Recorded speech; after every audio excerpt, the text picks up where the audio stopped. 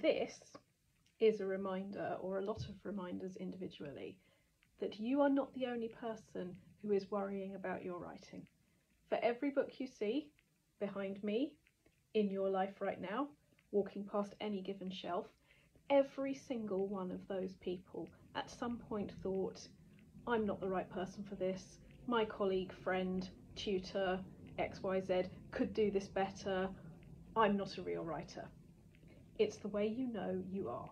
If you weren't a real writer, you'd be off worrying about something you cared about more than writing. The fact that you care about this means yes, you are. Here are some things you can do about it.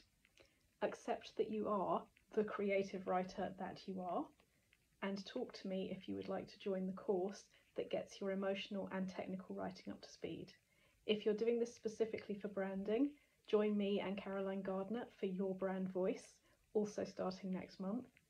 And everybody, no matter whether you're writing, reading, or just love the idea of doing something that communicates and connects, listen to the next post about Green Ink Sponsored Write. Every year since I was 25, I've done something in memory of my friend Sophie for her chosen charity, Macmillan Cancer Support. You'll be hearing about the Sponsored Write from tonight. I'd love it if you'd support it.